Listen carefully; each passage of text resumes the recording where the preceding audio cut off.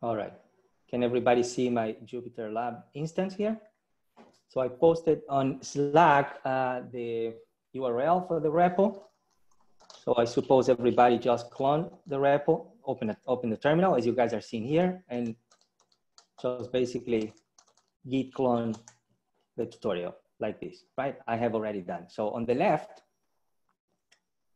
we're gonna have then generated a intro HDF5 folder. Let's go inside. And then we have a notebooks folder. Let's go inside that. And then we have two notebooks. So I have separated this next tutorial into two parts. One is I have the intention to walk you through the HDF5 data model. And the idea is to make you comfortable with that file structure. And the second one, we're gonna do something more interactive and practical. We're gonna reduce the original data files that we downloaded from NSIDC. And in particular, we're gonna be dealing with the ATL06 data product, but this can be extended to any other product. And as Jessica and Amy showed in the first tutorial today, and we tried to put this all in a logical order, right? The first step you wanna do is to get the data files from wherever they are. For example, NSIDC. So we got that in the first tutorial today. Now, the second step you wanna do is to actually extract the data out of those data files and perhaps prepare that data set into a more practical and useful, smaller chunks of files or subsets of data for your analysis. And that's what we are doing on the second tutorial. So let's go and click on the Intro HDF5 notebook there. And I'm gonna maximize my working area here. Is the font size okay? Yeah, that looks good, Fernando. Okay, so let me just try to do one bit of thing here. Okay. Okay, so introduction to the HDF5 data model. So what is this HDF5, right? The HDF5 stands for Hierarchical Data Format version 5.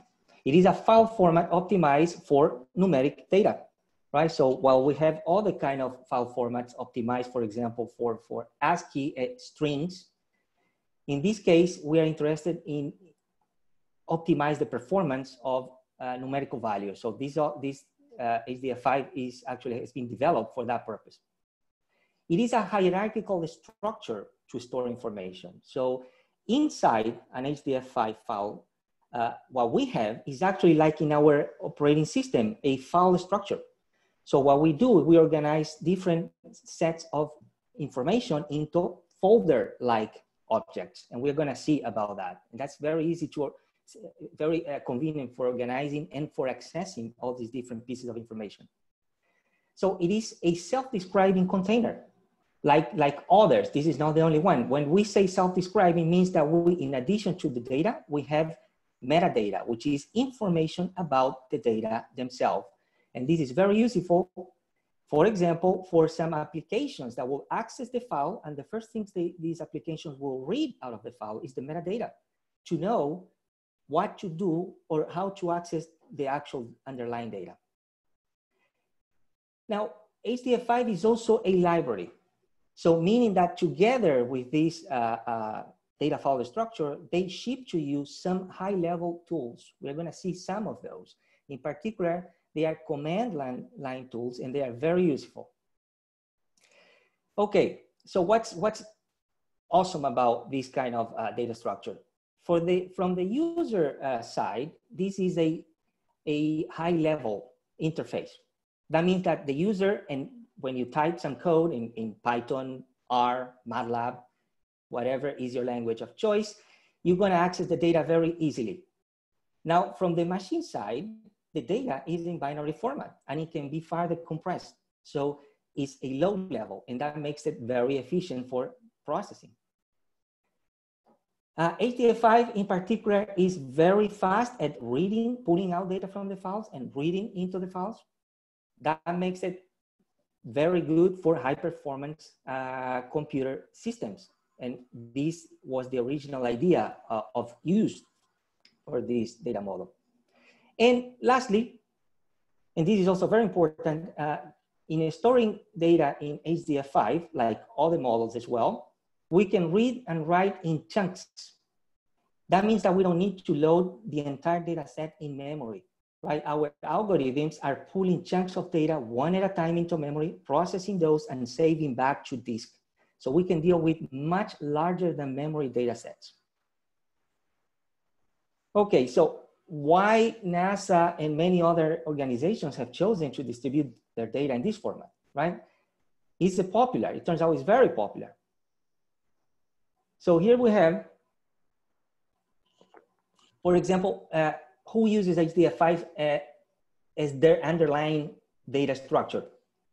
For those who use MATLAB, and they are used to these .m files from MATLAB, they are nothing else than HDF5 files that MATLAB then wrap around their own interface. NetCDF4, this is an extremely popular format for climate data, in particular in the atmospheric and oceanographic sciences. So NetCDF4, when they transitioned from NetCDF3 to 4, they realized that they could not do better than what HDF5 has done at the time, and they didn't want to reinvent the wheel. So when they did, they took the HDF5 data model as is and put on top of it a NetCDF4-like interface. So the users did not know any difference in accessing the NetCDF4. But on the code side, on the machine side, it is an HDF5 what is performing, allowing you to organize your information. Also, the popular Keras built on top of TensorFlow saves machine learning model weights to HDF5. And finally, that's the format ICESat-2 comes in. So we need to be comfortable with it. Okay, we have now here a set of small steps. It's mostly the idea so you feel comfortable with operating with these files. So let's start just by writing some data. We're gonna create some data on HDF5. Here in this cell that I just clicked, I just called NumPy and created 3 1D arrays, X, Y, Z, random numbers.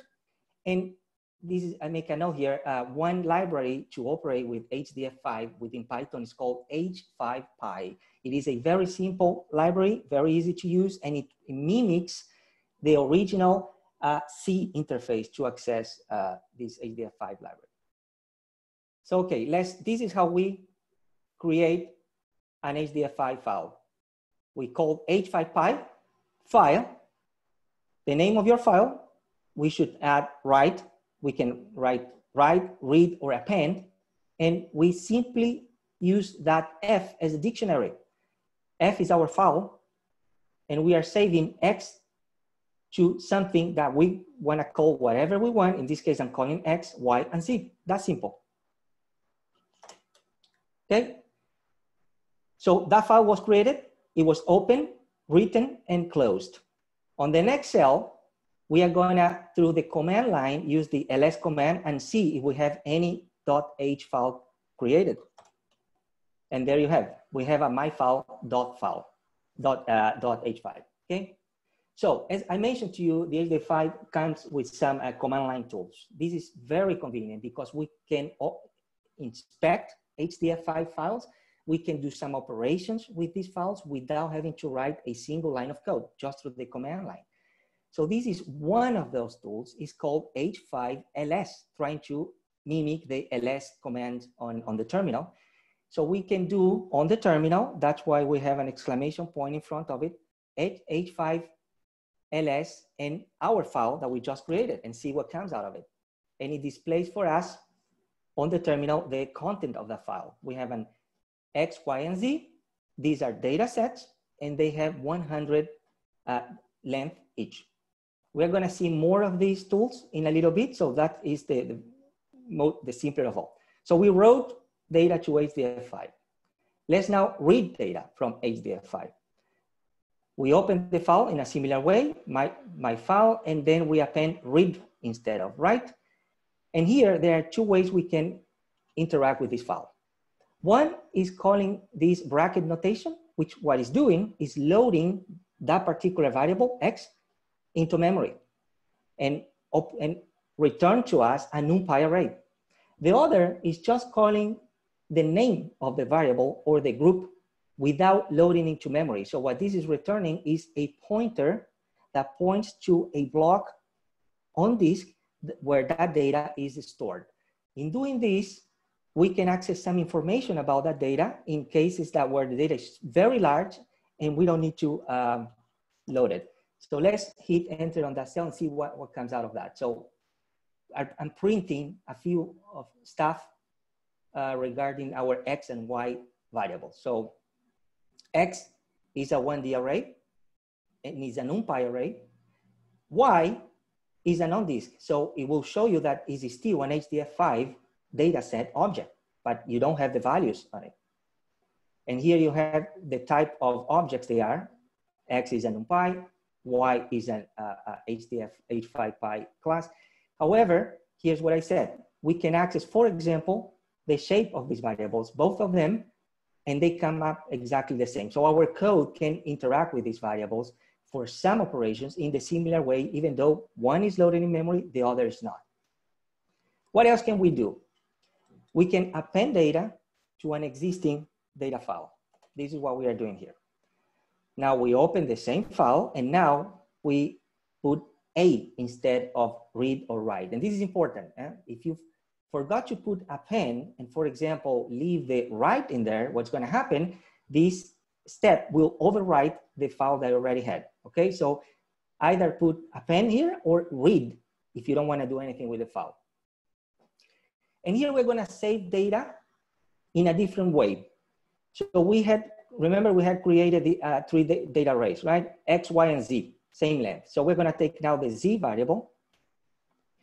We're going to do something here, Z to the square, and then we're going to Z reshape it. And instead of 1D, we have a matrix now 10 by 10. But we want to, I mentioned to you that we have like a folder-like structure. So we want to save this guy on a set of folders. So we're going to create a folder called path, a subfolder called to, a subfolder inside of to called data, and then we're going to name our data set. Let's hit enter there. Name already exists. Yes, okay. So this is what happened. Let me, if you are getting this problem, it's because the file was already in there.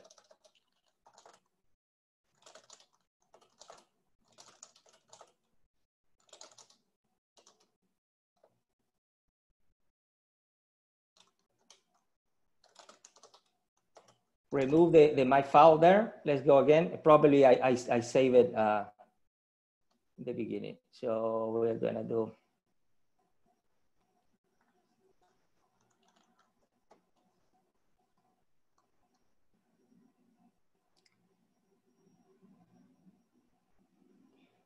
So let me see what's happening here.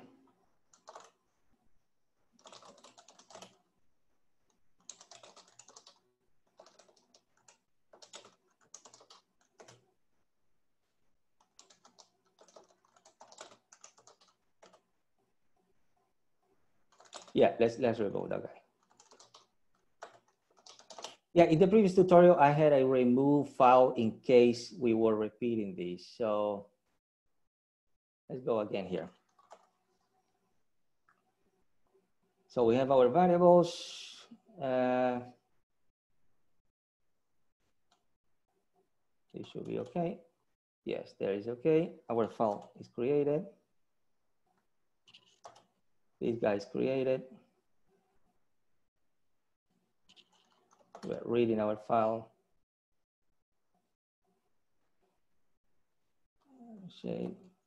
Okay, there we go. Okay, so probably the file was there in the beginning and we were trying to write or create a variable that was already in the file, right? So it tells you this variable already exists. You cannot overwrite it, right? So two things to note in here, very important. So path, to, and data are what we call groups or folders. Vect and math are the actual data sets. So this is a very important distinction. Groups and data sets, these are the two kind of object stores that we put inside an HDF5 file. So this is another command line option to inspect the file. We have used before H5LS. Now we add to it an -R, and what we are getting is a recursive inspection on the file. So it shows us not only the XYZ variables, but it shows us the path to data, and the math and vect variables as well. This is very, very cool command line in there. And it tells you these are groups, these are data sets, and these are the dimensions, right? So note that we haven't written a single line of code, and we are already inspecting the file. So this is another command line tool. As I mentioned, the HDF5 format allows us to have metadata and data. So let's add our own metadata to this file. First of all, before we do that, let's inspect the metadata that is created by default. And here we have another command called h5dump -h means header. Show me the header of this file. And this is how the metadata that is created by default looks like, right? Remember we had groups, path, group 2, group data, the type of data that they are capable of holding. And we have our vect and math, these are data sets, et cetera, So, okay, a little bit is added for you by default, but what if we want to add more information? I want to distribute my files, and I want to have, you know, my name in there, my email, perhaps the date the file was created, or the version. So the way we do this, again, append, because we are going to modify an existing file. We are going to pull a group and save it and have it as a variable called G, which is a reference to the group inside the file. And we are going to pull a data set, which is not, we're not loading this data set in memory. Recall, I'm not using bracket notation. So I'm having a reference to the data set. And with those references, one for the group and another for the data below, I will add something that's called attributes. This is exactly a Python dictionary. An attribute, the name that of the field that I want to put some information into, and then my information. So that's simple. I added that information there. So now let's look again at the header of that file and see how it looks like. And we see that we have a much larger header that you have. So I'm putting this header in here, or -H is in the previous case, to avoid printing on the screen the actual data, because you can do that as well. If you don't put anything, h5dump will show you the header plus the data on each of these objects. But since we don't want to pollute the screen, just stay with the header. Otherwise, it will fill in the entire terminal with data. Okay, more high-level tools. This is, remember the use of this magic bash. So this is like running on the terminal. We have something called h5copy. h5copy allows us to pull one variable or field from one HDF5 and copy to another HDF5. If that file does not exist, it will create it. If it exists, it will append the variable to it. Very convenient. So far, we haven't written a single line of Python code.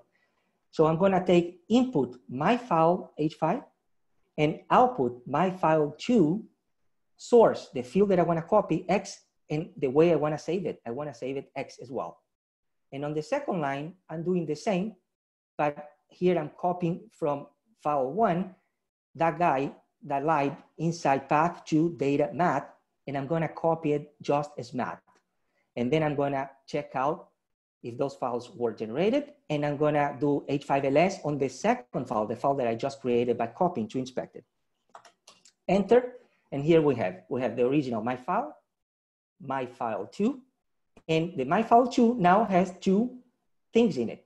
One data set called math 10 by 10 and another called X 100, one dimensional.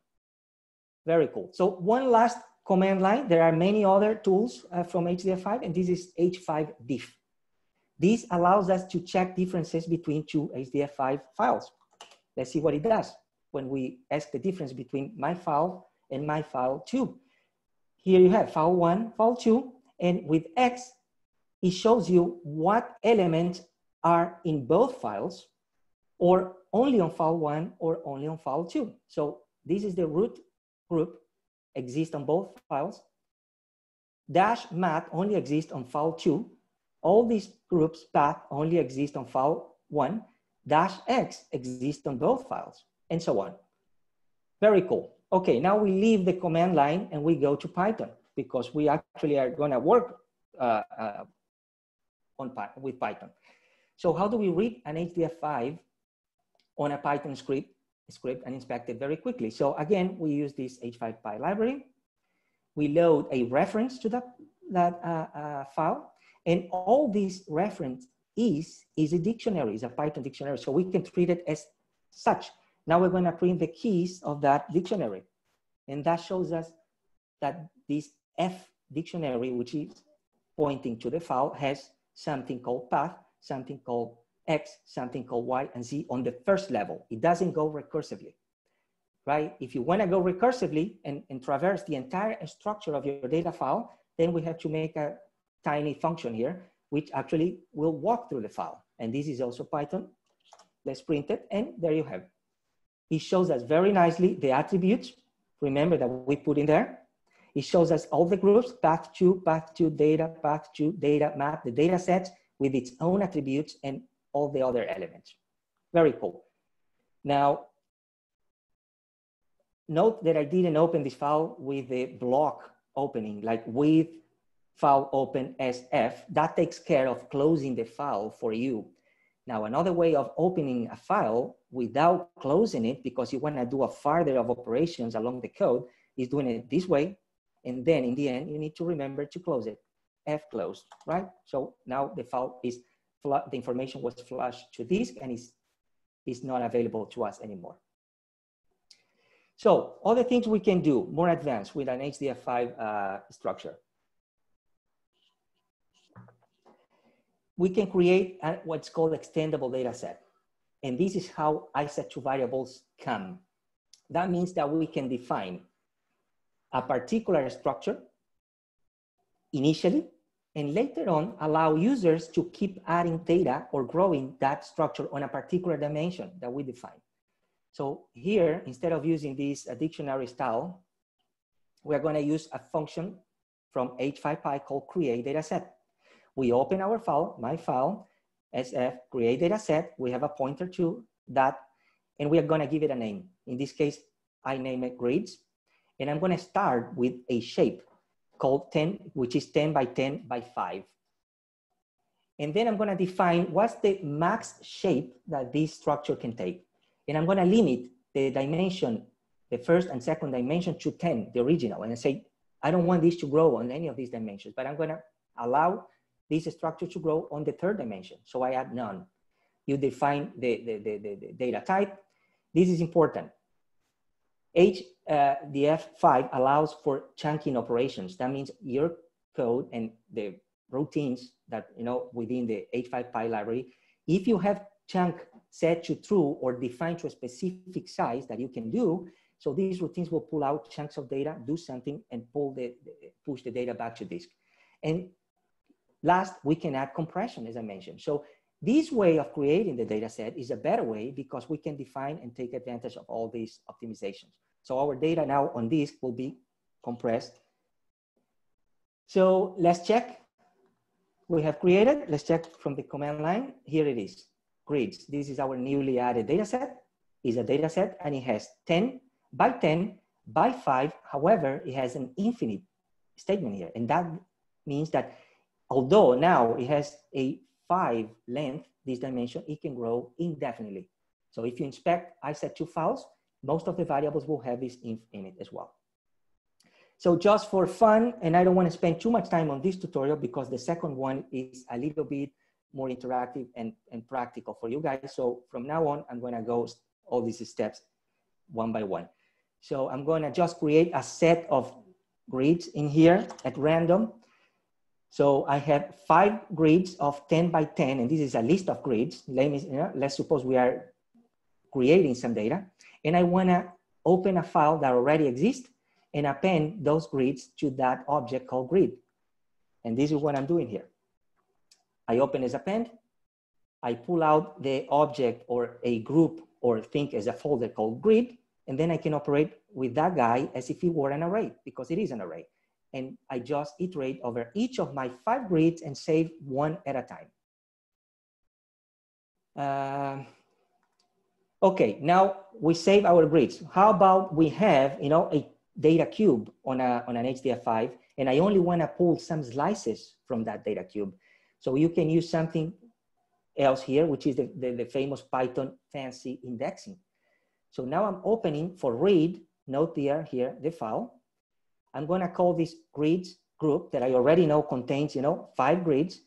And I'm going to pull on the 3rd dimension only the slice 0, 2, and 4. These are 3 grids out of 5 that you have. And it returns to me a structure which has 10 by 10, the size of each grid, and 3 in the 3rd dimension. Okay, just quickly, are those really the grids that we generated? Yes, here it is, 1, 2, and 3 random number grids, okay? All right. With that, more or less concludes, you know, the very basic steps to manipulate HDF5 files. So then the question, and this is something more recent, I had to update the tutorial compared to last year, is what about the cloud? We are working on the cloud right now, and cloud is becoming more and more popular within the science. Now, it is already very popular in industry, for example, but science takes a little bit more time to adapt to these technologies. So it turns out that the HDF5, because it was you know, designed 20 years ago, is a very mature and solid project. Back 20 years ago, we didn't have cloud computing services as we have today. So they had to adapt to cloud computing. So there is something that the HDF group, the group that actually, you know, handles and works on the HDF5 data model, they come up with, it's called highly scalable data service. And I would not go in much details on these cloud storage formats, but just you can come up on the tutorial here, and I have further information down there. But what this does is an mapping, an interface that will map the HDF5 array that your application sees to what the cloud, to the way the cloud store these data objects, which is called a cloud store object, right? The cloud storage system does not care if whatever you are putting in there is an HDF5, a NetCDF, Excel spreadsheet, or whatever. They're just going to store that as object. But your application on this other side, if you pass an URL that points to an Amazon bucket, it wants to open that object as an HDF5 file. So this is what this guy does. So that is a workaround on the limitations of HDF5 for cloud storage format. Okay, one last comment here.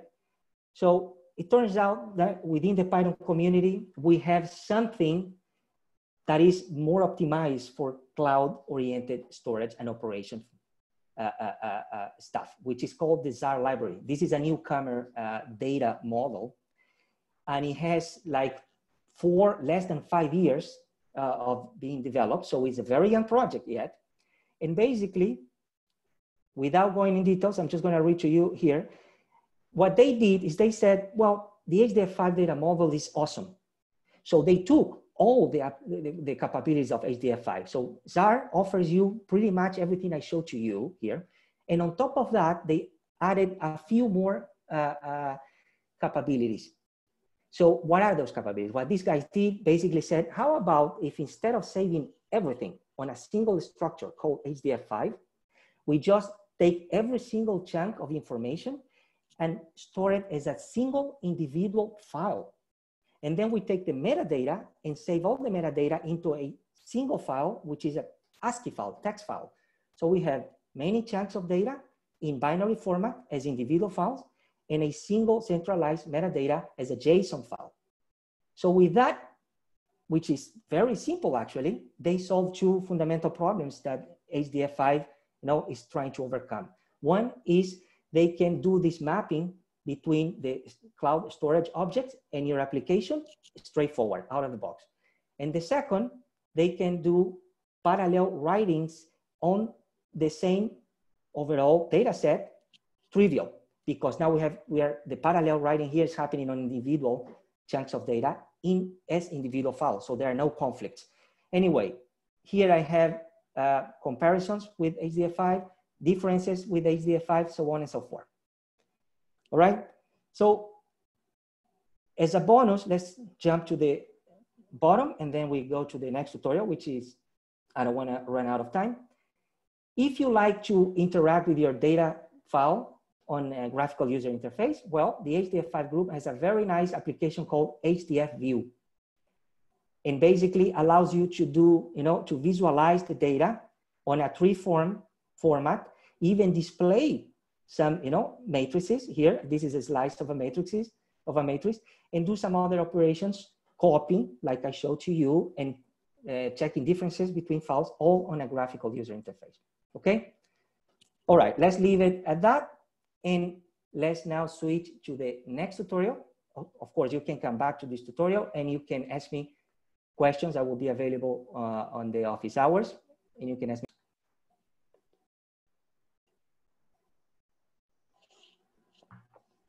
Okay, let me maximize the area here. Okay, the idea here is I'm going to show to you now how we can, reduce some of these original ICESat-2 data structures to something, more tractable, something that we are more comfortable with. And everything I'm going to show you here in terms of strategy is actually a real use case. It's not a toy example. This figure here is this kind of stuff that we do here at JPL. You are seeing here the processing of the full ICESat-1 archive plus ICESat-2, all the data that we had available at the time we made this figure, which was a few months of data. So this is the way we treat data here at JPL. Okay, let's start clicking the cells here. And in the beginning of this tutorial is mostly a reminder of what you already saw. This is the way ICESat-2 data is organized spatially, right?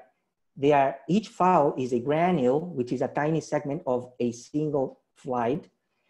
And then we gather a bunch of granules and we separate them into latitudinal bands. We call those segments, right? So everything that we are attempting to do here is what the ZAR model actually is doing as well with their model is, can we reduce, our original data into smaller and smaller and smaller chunks? And just recall that the file name has a bunch of conventions, so you don't need to even open the data to know, the time that it belongs to, the version that it belongs to, etc. and etc. And this is just a reminder. You've seen that before. It is here, so if you want to come back to this tutorial, you have it there.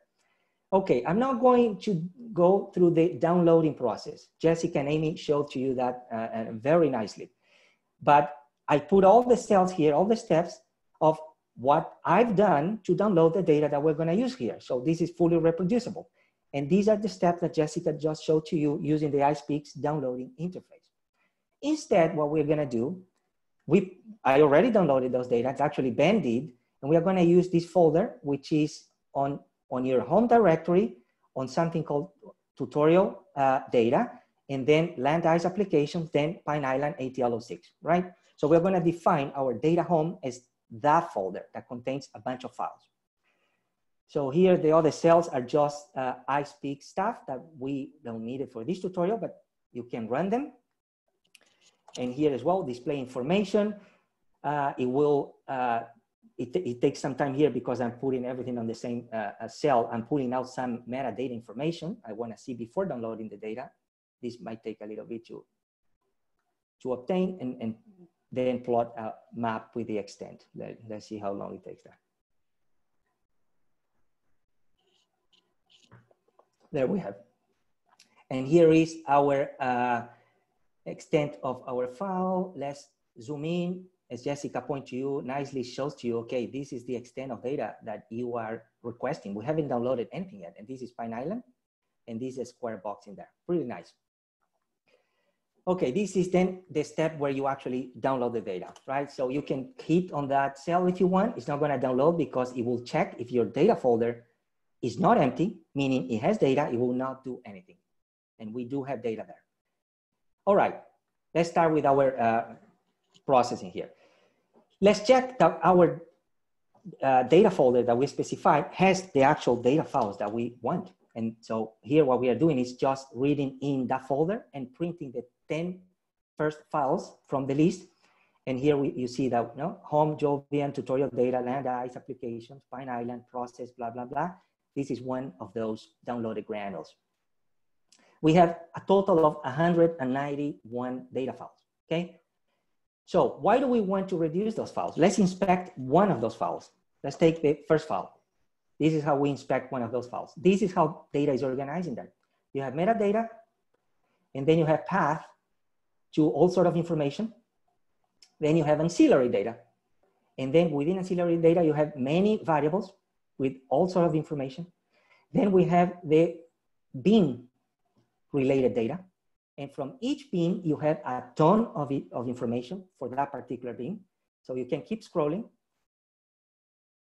You can keep scrolling. Now we have another bean. This is the ground track 1 right. We were looking at the left. Keep scrolling. Ground track 2. Ground track 2 right. Ground track 3 left, right. So, okay, these are all the beans. That's how the data comes in. And then in the end, we have more ancillary data, orbit information, quality assessment information, and so on and so forth. So as you see, what happened here, we want to provide you all the information that you might want. We don't know what the user wants. Now, what I do in my case, first thing I do is say, well, from all of these, what is that I want or what is that I need for my processing workflow is certainly a fraction of it. So let's do that.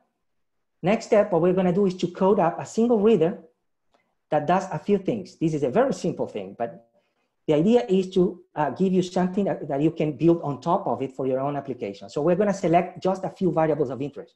I particularly just want location, XY, time, the high dimension, and perhaps the error and some quality flags. That's all I want. So we are gonna filter at read time some points using the quality flags and using, for example, some user-defined thresholds, and further using some bounding box. Let's suppose you downloaded a bunch of files from a very large bounding box, and now you wanna reduce those files just for a single glacier, for example. You can do that. We will do that in this reader. We will separate the data into further smaller chunks, as I said. So how about we separate each individual bean into its own file now? That will allow us to do, for example, a very convenient parallelization of all our subsequent operations. All right, let's jump right to it. First of all, we need some utility functions for our reader. And here I have just 3 functions, very simple. We're going to use the very nice PyProj library that Dave Sheen introduced to you on Friday, which is for reprojection of coordinates. We're going to use another library, pretty cool, which is called AstroPy, and we're going to use the time functionality in there. So it turns out that ICESat data points, they come with something called GPS time, which those are seconds elapsed since 1980s, right, continuously. So we want to convert that into something more meaningful for our analysis. So we're going to convert that to decimal years, for example. You can do any conversion you want. Then we have another helper function, which will just identify if a set of points within a file belong to an ascending or a descending orbit. Why is this important? For example, if you're doing crossover analysis, you want to cross ascending versus descending tracks.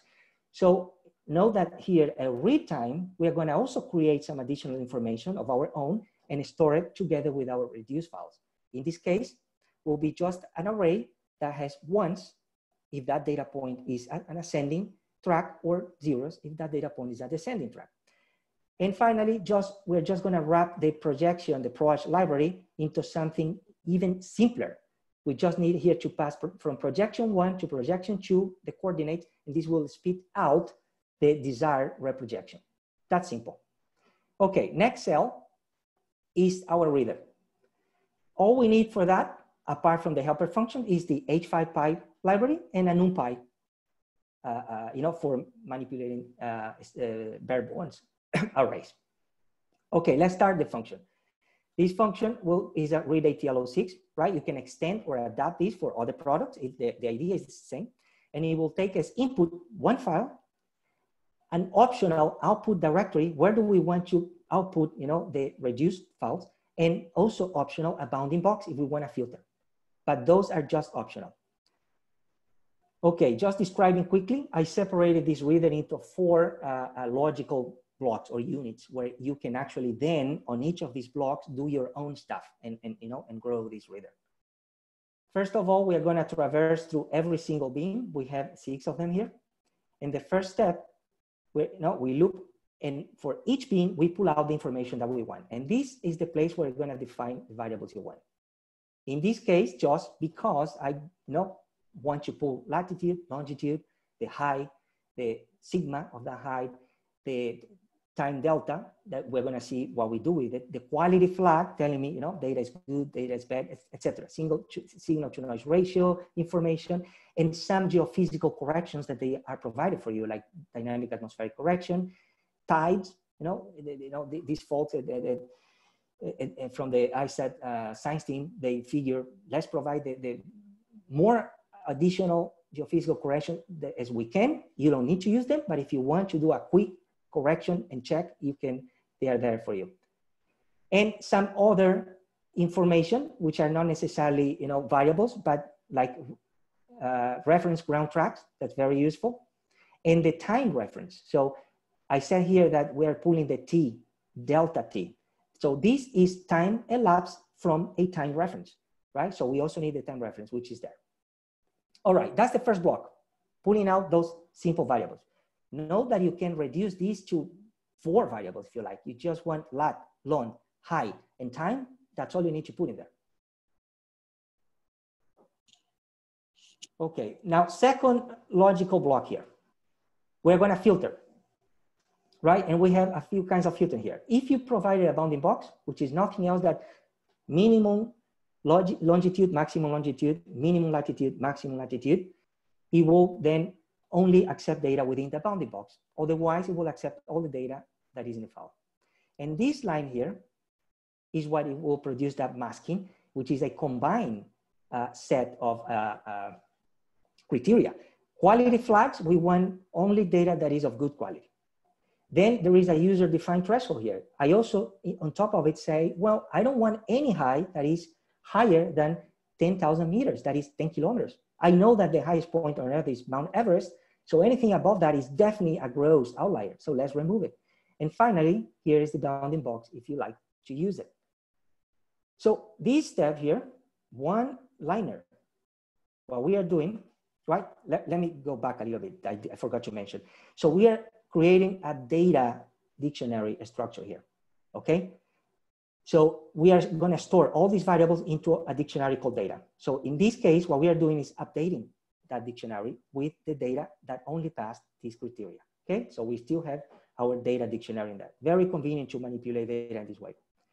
Third logical unit here is where we're going to convert time, separate tracks into ascending, descending, and reproject coordinates. So here we're putting together the reference time plus the elapsed seconds from that epoch, and we get back the so-called GPS times, as I mentioned to you. Then farther down the line, we want to convert GPS time into, for example, decimal years. Decimal years is something I can look at it immediately and know where I'm located in time. So we created this variable T here. Then this is our helper function, orbit type, that is separating each individual point into ascending, descending. And finally, we all use polar stereographic projection, either if you are south, if you are in Antarctica, north, if you are in Greenland. So why not we reproject all the coordinates and also save them in the file? We don't have to do this every time we read the files in. So that's what the third line does. And the fourth line, the fourth block is basically saving. Okay, let's save all those variables, right? We added those variables to our data, and you don't have to worry about this. This is just checking if the output directory exists. If it doesn't exist, it will create it, etc. But here, very simple also. 2 lines of code to save all that data that we extracted from our original ICESat-2 files to our reduced data file, which we are gonna, you have defined as an out file with your, so you have defined an output directory. If you haven't defined an output directory, we'll create one for you, I think with a called data. And what it's doing is say, well, and what is the name of the output file? Just, you can do whatever you want here, but I did say, well, let's use the original file name and let's add some information to let us know that we finally processed the file. So that's what we did here. Let's hit enter. So this is our simple reader, extremely simple, as you can see. I don't think, yes, I don't think I hit enter on the helper functions, right? So go back hit enter on the helper functions, right? So check that this square bracket here has a number, then hit enter again on the reader, and that's it. Okay, now we're gonna read a bunch of files. Remember, we had 190 files that we want to reduce. So, okay, the next question. What if we have, instead of 190, we have, 1,000? Can we do this in parallel on a very simple way? Well, we just, saying that we are trying to operate in as smaller chunks as possible. So here there is another library called joblib.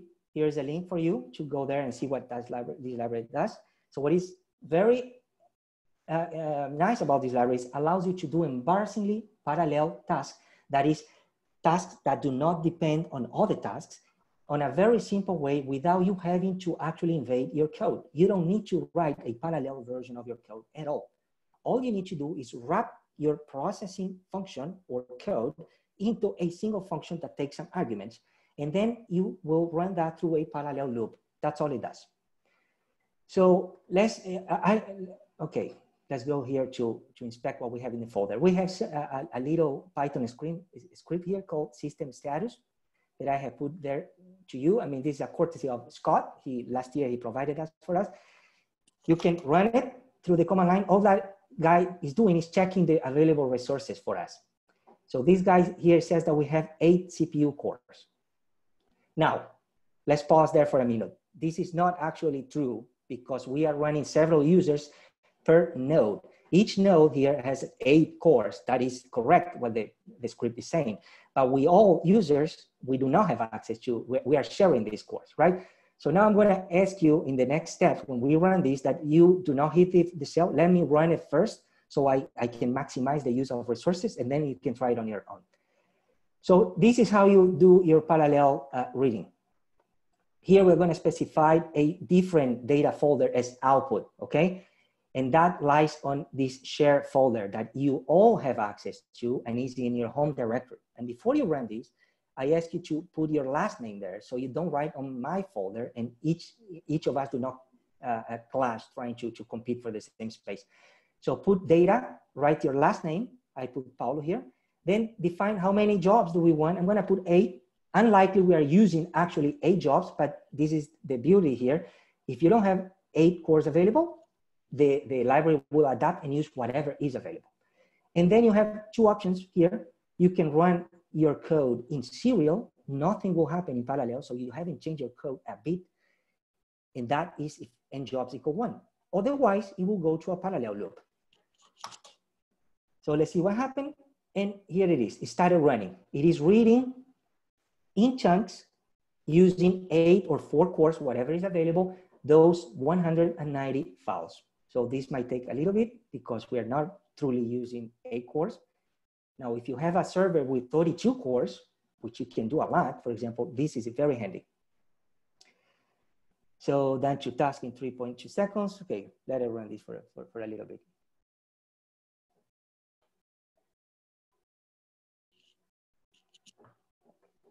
And this is taking much longer than if I was doing this alone. So I suspect it's because many of us, even though we are not running this in parallel, we are using the nodes for our Jupyter Lab instances. So we are actually using those resources.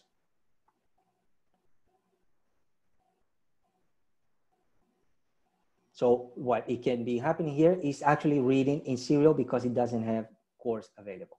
So if this takes too much longer, I'll switch to something else.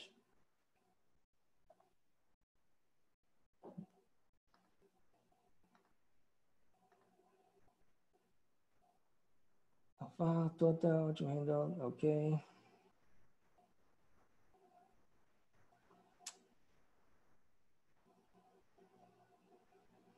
All right, let's skip this part because taking too long to read that. It's not running in parallel. So I did run this tutorial several times before and it will run that in less than 50 seconds, actually, if you are the only person doing this. So we can come back to this later. You can run this on your own. There you have. Now they have the 56 tasks, right? Out of 190. and it took 1.8 minutes. So if I was running really myself on 4 cores, this will take under 50 seconds to write the 190 tasks. Should I insist on here or should I go because I have all the files set down there? So we have 10 more minutes left for this tutorial. I think we are doing actually fine with time, so I'm gonna just wait a little bit more for that.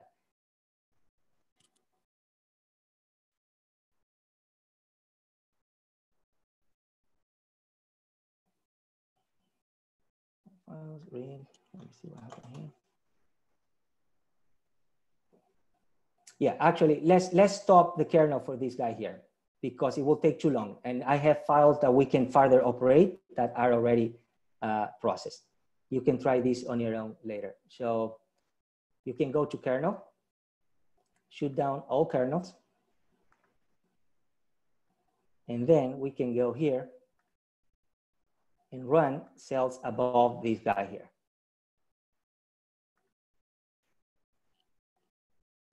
So we're running the notebook from the beginning up to, you know, this previous cell in here. And we're going to skip the actual reading of the files because we don't have enough resources to do that.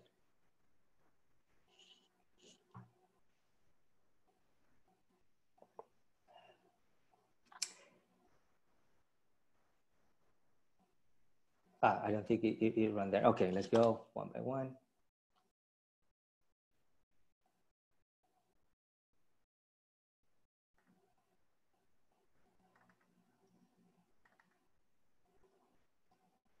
I think that is not responding the Jupyter Hub here. So Fernando, I think in the top right, it says you have no kernel. So I think you shut it down, but I think you need to close and reopen the notebook to get the kernel back. Okay, doing that right now. Boom, let me close the other guy as well. There, let's see if we reopen this. There, green, now we have the kernel, correct? So let's go quickly because the last part of the tutorial will give you some tools on how we can handle these large data files. Let's keep the I speak stuff here. Select, inspect the file, we don't need that.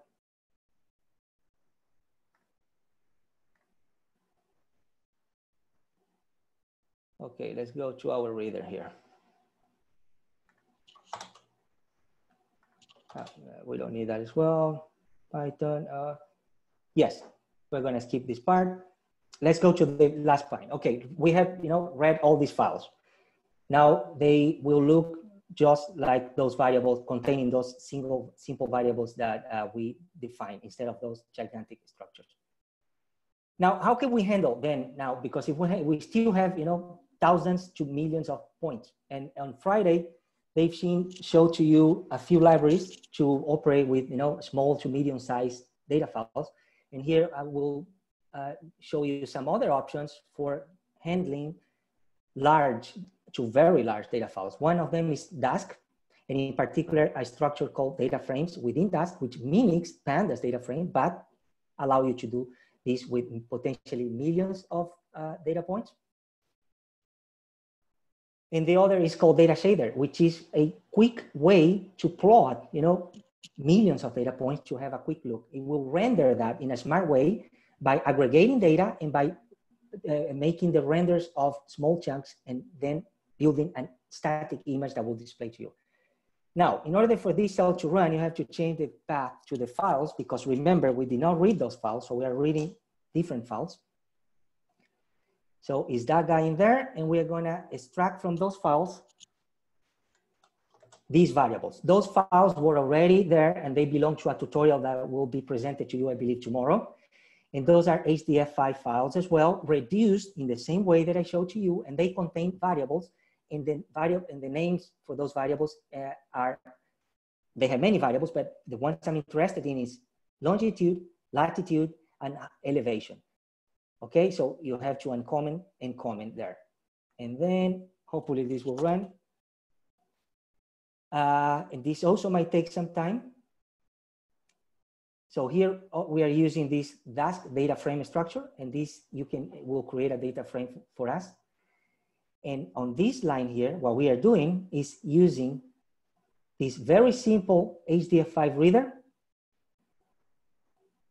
Compare this reader with the one we created, because we have reduced our files. Now we can access every single of our files just with 2 lines of Python code, the name of the file and a list with the variables. And this guy will spit out a 2D array where each column is the variable that we want to obtain. So this is your reader from now on. This is very convenient. And on this line here, what we are doing is loading each of those reduced files into a Dask data frame, right? Dask does this very smart, and it loads chunks of data from this. And then in this other line here, very important, I don't want to have to deal with many high performance data frames. How about I link all these individual data frames into a single structure, and I treat that as having a single data frame with millions of rows. And this is what I'm doing here. You can concatenate Dask data frames. So let's inspect that file. So we have 2 giant files that you can inspect, by going through this address. And the data frame looks just like that: longitude, latitude, and elevation. These are the first, 5 rows. And how many lines or points do we have in here? 3, I think it's close to 20, is that correct? 20 million? Yes. Right? 19 million points. All right. So we can handle that easily on a data frame. How cool is that? And this is nothing for Dask. You can have more than that. So let's skip that. If you wanna, for example, if you like to work with comma separated values, ASCII files, no problem. You will take your Dask data frame and save all that to comma separated files in a smart and fast way. You can try this later on. Let's go to the plotting to wrap up the notebook here. And also you will have to change something on this cell, right? Because we are reading, remember, we are reading different files. So now we're gonna use data shader, which allows us to plot these, 19 million data points, and just by using, a few lines of code. And we are gonna have, first line, we just define the size of our image, and uncomment this line, and comment the following one. This is just changing because we are using different variable names. And I want to plot from this data frame, which is a Dask data frame, long and lat. And I want to have an aggregate on elevation. What this is doing is taking means over square bins. So it's actually digitizing all that stuff, but it's doing it on a smart way. It's not pulling all the data within each single grid cell. It's calculating means, chunks at a time, and in the end, taking the mean of the means and rendering for you that image. That's why it's very efficient. And let's see if it works. And there you have. Very quick. These are a representation of 20 million points. These are not 20 million points. These are tracks, you have repeat tracks going over the other. So, but you have like a digitized representation of it. And this is, I believe, Pine Island here, Pine Island grounding line. You have the floating ice, on the left. And this is the Pine Island trunk, and we're plotting high. So this is, terrain, and the slope, the gradient on terrain here. So quick and dirty way of interacting with millions of points. All right, with that, more or less, we finished the tutorial. Here in the end, just give you, okay, can you automate all this outside of a notebook, for example?